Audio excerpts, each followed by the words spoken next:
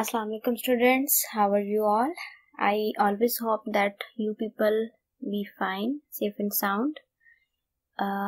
As I ever said that please stay at home and stay safe and please take care of yourself. It's up to you people that you can save you by taking some precautionary measures. I'm SidraJamill and today we will discuss another topic from chapter number 7.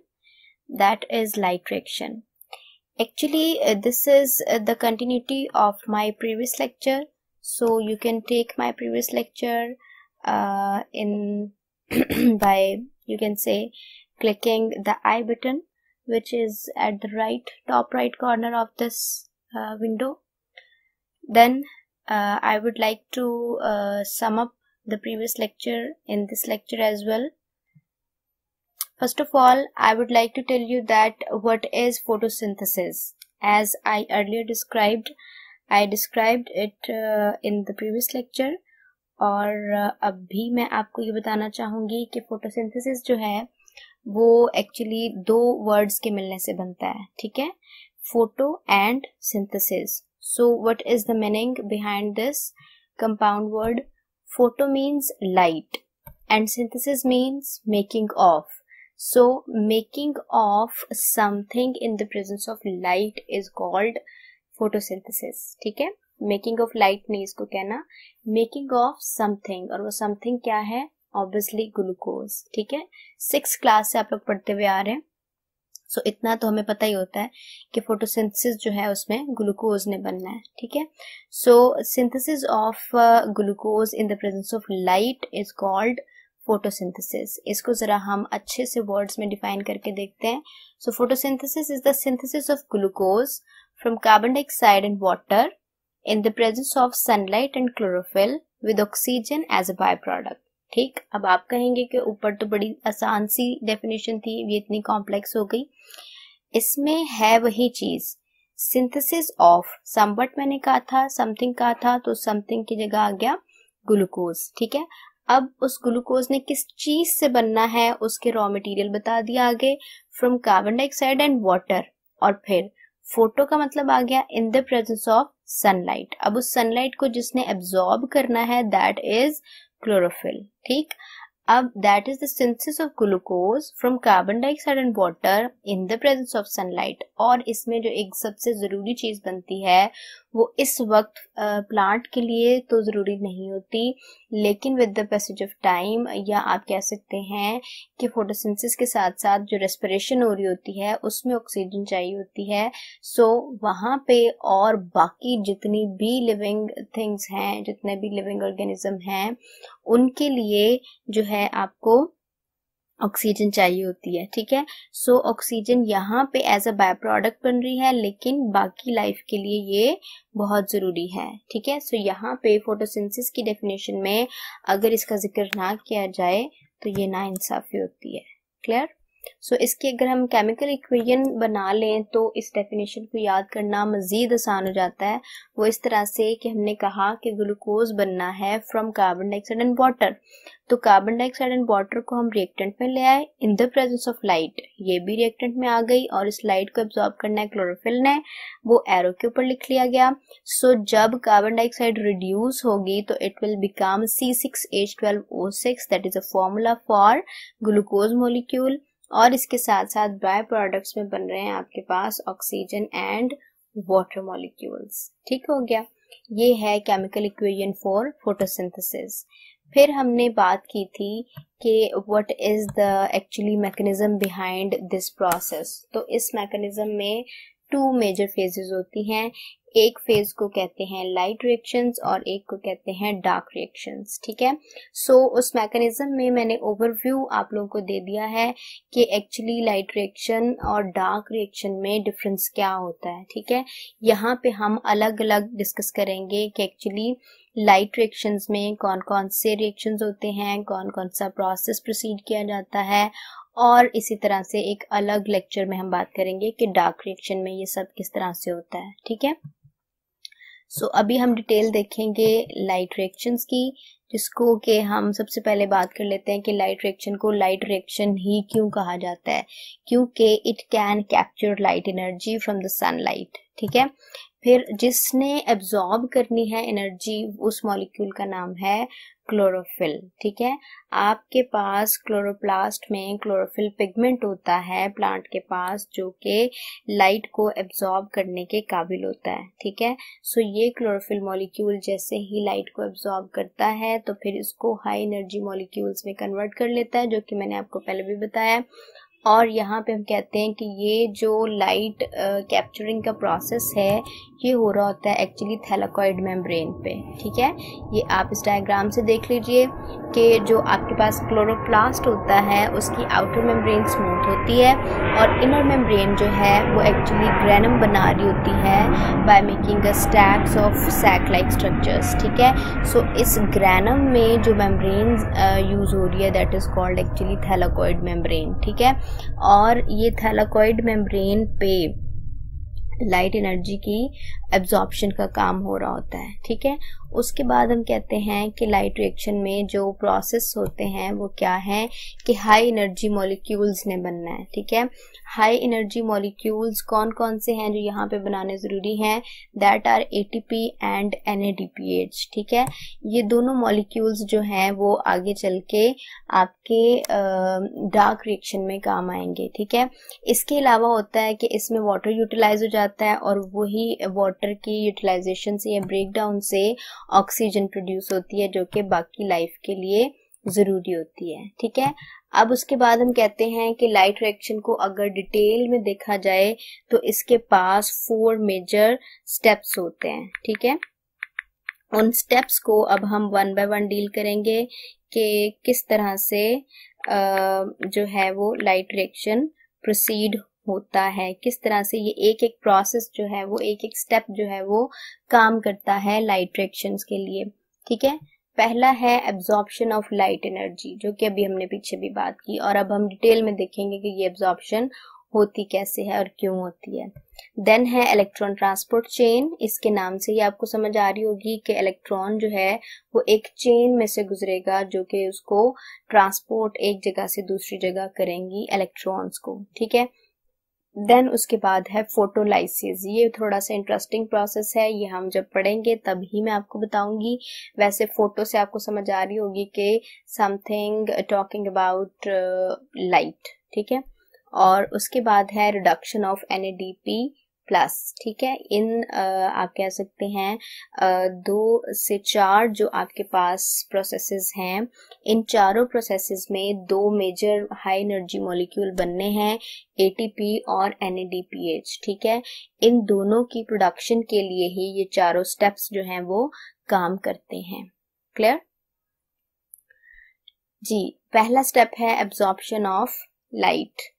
किस तरह से absorption होगी, कौन सा इसमें molecule involve है, so that is chlorophyll molecule, जो कि मैंने पहले भी आपको बताया कि किसी भी फोटोसिंथेटिक ऑर्गेनिज्म के पास, चाहे वो कोई प्लांट है, चाहे वो कोई फोटोसिंथेटिक बैक्टीरिया है या वो प्रोटिस्ट है, प्लांट लाइक प्रोटिस्ट है, तो उसमें फोटोसिंथेसिस की एबिलिटी तभी होती है जब उसके पास क्लोरोफिल मॉलिक्यूल हो।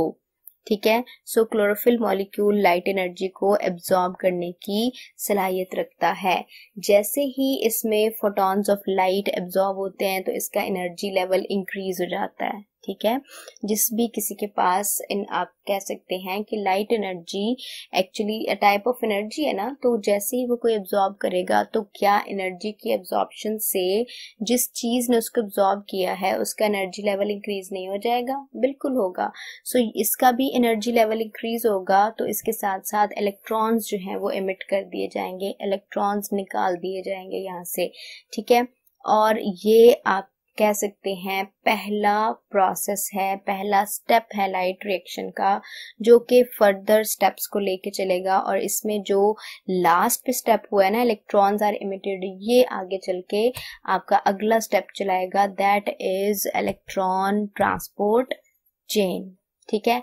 अब जो इलेक्ट्रॉन्स इमिट हुए हैं, वहां से निकले हैं, उन्होंने पास ऑन होना है, ठीक है। वो इमिटेड इलेक्ट्रॉन्स ने एक रास्ते से गुजरना है और उस रास्ते में बहुत सारे इलेक्ट्रॉन कैरियर्स हैं। यानी जैसे हम लोग करते हैं ना, एक जगह पे 10 लोग खड़े हो गए हैं और हम ने वो चीज पास करनी है, तो एक बंदा दूसरे को पास करता है, दूसरा तीसरे को, तीसरा चौथे को, तो इस तरह से वो चीज जो है वो जल्दी से अपनी जगह पे पहुंच जाती है। इसी तरह से बहुत सारे कैरियर्स मौजूद होते हैं। कैरियर्स का मतलब ले जाने वाला। तो एक इलेक्ट्रॉन जो इलेक्ट्रॉन का एक पेयर है, वो एक कैरियर से दूसरे के पास, दूसरे से तीसरे के पास इस तरह से मूव करता है। और ये कैरियर एक्चुअली क्या होते हैं? ट्रांसपोर्ट प्रोटीन्स, ठीक है। ये प्रोटीन्स ही हैं। सेल में बात हो रही है तो प्रोटीन्स ही होंगी ना, वहां पे इंसान तो नहीं होंगे या कोई रोबोट्स तो नहीं होंगे, वहां पे एक्चुअली मॉलिक्यूल्स ही होंगे। तो वो प्रोटीन मॉलिक्यूल हैं।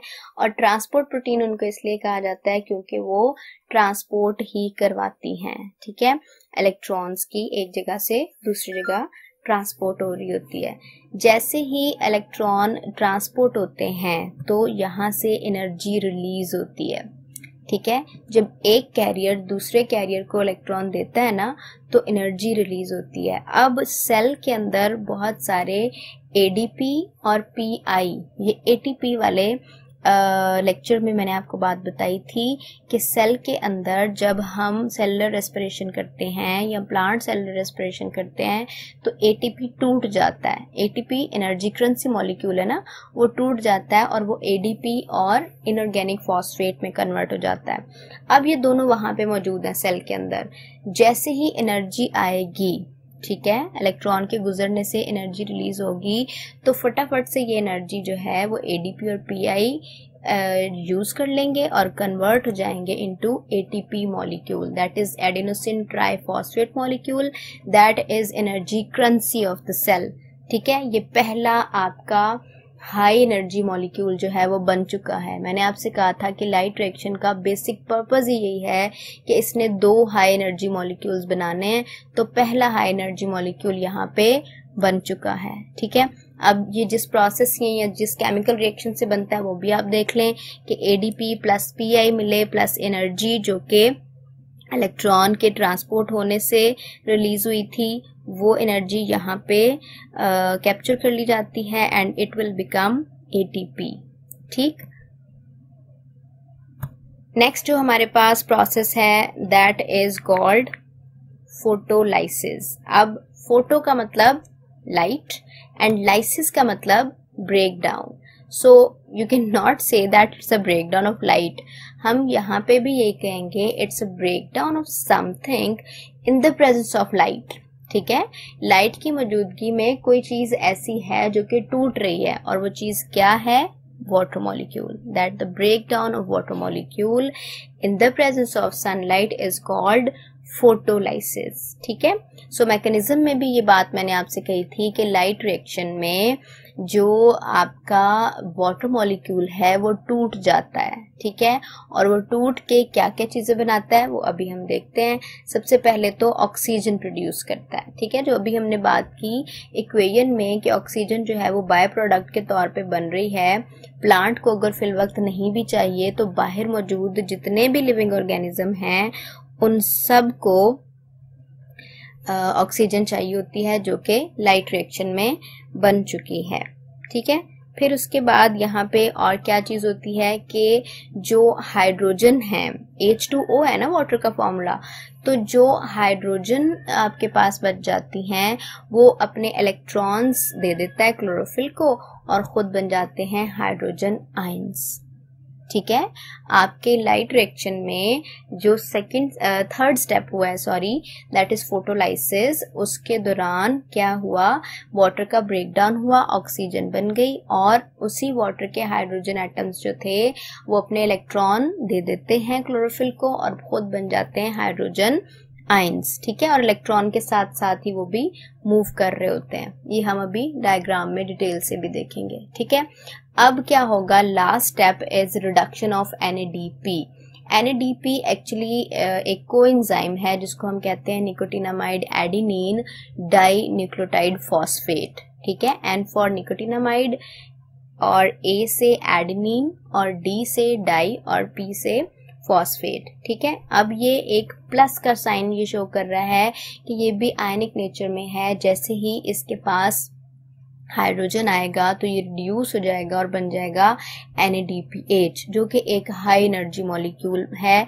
जैसे ही ज़रूरत पड़ेगी सेल को तो सेल इसका हाइड्रोजन जो है वो निकाल के यानी हाइड्रोजन को तोड़ेगा और जो एनर्जी इसने हाइड्रोजन मिला के स्टोर की थी उसको दोबारा से सेल यूटिलाइज कर लेगा। ठीक है, बिल्कुल उस तरह से जैसे वो ATP को कर रहा था। अब क्या होगा कि जो इमिटेड इलेक्ट्रॉन्स हैं, ठीक है, जो कि मूव कर रहे हैं फ्रॉम इलेक्ट्रॉन ट्रांसपोर्ट चेन, वो पहुंचेंगे एक और क्लोरोफिल मॉलिक्यूल के पास। ठीक है, पहले क्लोरोफिल मॉलिक्यूल का एनर्जी लेवल इंक्रीज हुआ, इलेक्ट्रॉन इमिट हुए, इलेक्ट्रॉन ट्रांसपोर्ट चेन से गुजरे ATP बनाते हुए, अब वो दूसरे आपके क्लोरोफिल मॉलिक्यूल पे आ गए हैं। अब यहाँ पे आके वो क्या करेंगे, बिल्कुल उसी तरह से लाइट एनर्जी एब्जॉर्ब होगी और एनर्जी लेवल जो है वो इंक्रीज हो जाएगा और यहाँ से भी इलेक्ट्रॉन्स जो है वो इमिट कर जाएंगे। लेकिन इसके साथ साथ वो हाइड्रोजन आयंस जो वाटर ने दिए हैं वो भी यहाँ से मूव करेंगे इलेक्ट्रॉन्स के साथ साथ ही। जैसे ही ये हाइड्रोजन आयंस और ये इलेक्ट्रॉन्स जो हैं वो NADP के पास पहुंचेंगे तो वो इसको रिड्यूस कर देंगे into NADPH, that is another high energy molecule which has to be made in the light reaction।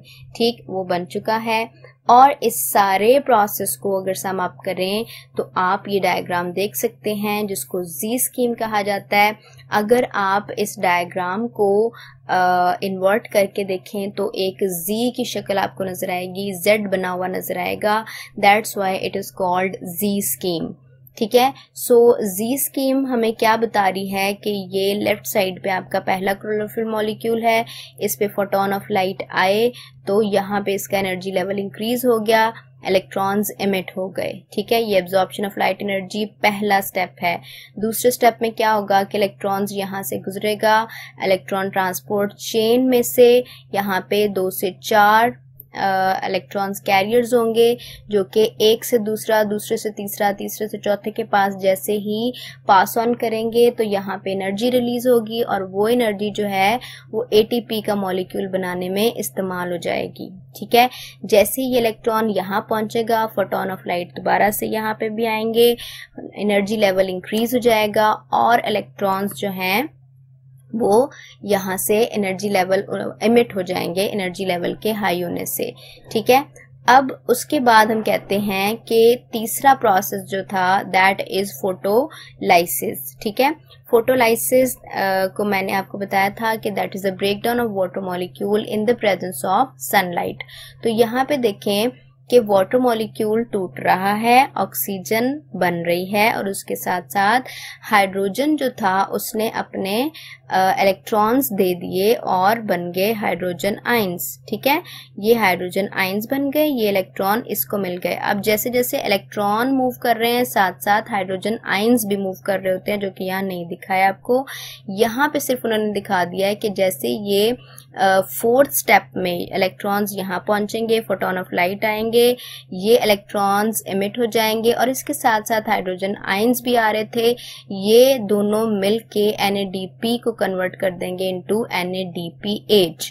तो ये दोनों आपके हाई एनर्जी मॉलिक्यूल बनाना ही लाइट रिएक्शन का बेसिक पर्पस था। ठीक है, सो अगर आपसे कोई पूछे कि लाइट रिएक्शन में आपके पास बेसिक प्रोडक्ट्स क्या होते हैं तो आपने कहना है ATP और NADPH, और अगर आपसे कोई पूछे कि इसमें बाय प्रोडक्ट क्या होता है तो वो है ऑक्सीजन। ठीक है, ये 4 बेसिक स्टेप्स याद रखिएगा। डार्क रिएक्शन के लिए मैं आपको अगेन एक और वीडियो सेंड करूंगी और thank you so much for your listening. Please keep watching my channel and take care of yourself. Allah Hafiz.